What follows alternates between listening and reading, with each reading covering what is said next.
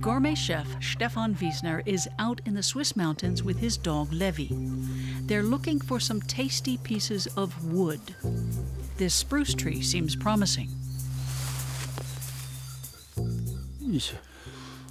I cook with pretty much all the trees that grow in Switzerland. Almost all of them are edible. Today, Stefan Wiesner has his eye on Swiss stone pine. The first thing he does is sniff it. It smells fabulous. Stone pine. The tree's aroma will be captured in the dish he's planning. The Entlebuch region is Stefan Wiesner's home turf. He frequently scours the landscape for ingredients. These pieces of pumpkin have been lying on ant piles for a few days.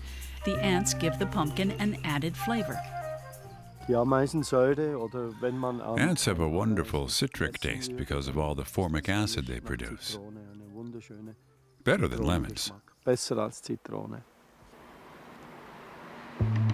For the last 25 years, Wiesner and his team at the Gasthaus Rösli in the village of Escholzmatt have been serving up Swiss nature on a plate.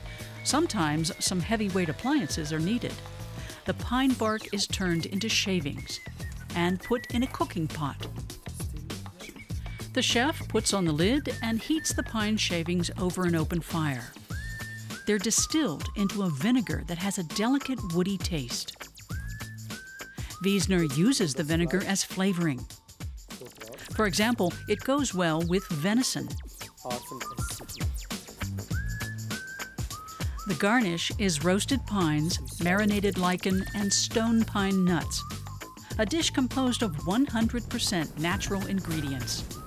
The second course is the formic acid-flavored pumpkin, which is supposedly also very healthy. Wiesner wants his dishes to appeal to all the senses. His signature style has earned him all sorts of nicknames. The guy who cooks with trees, the kitchen alchemist, the sorcerer. It's just a few of the ways people have described me. He works his magic in an old barn. This is where Wiesner stores his ingredients. This pine bark dates back to the Stone Age. It's 14,000 years old. It was found in a prehistoric forest, buried in loam. We use it to smoke ingredients. He also finds a use for rusty nails and horseshoes, and even stones. The inventive chef turns them into flour, made of Swiss slate, iron ore, and granite.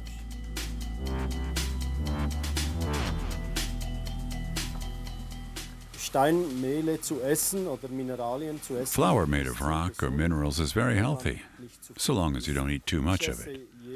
I eat granite every day and it does me a lot of good. Today, he's using it to make a dessert. Ice cream made of stone flour and served on stone.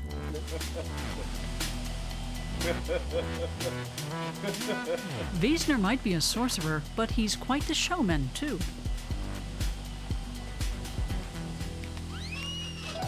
And his shows can be quite spectacular. He prepares bone marrow in full view of the guests. They love it, and so do the critics. Stefan Wiesner's ancient cuisine has earned him a Michelin star and 17 Gourmet talks. The guests tend not to forget the experience. They say later they can remember every single thing they ate. And that's what's so special. There's nothing else like us. A growing number of chefs try to copy Stefan Wiesner's style, but they can't keep up. He's always refining his technique and recipes, and he's not likely to run out of ingredients anytime soon.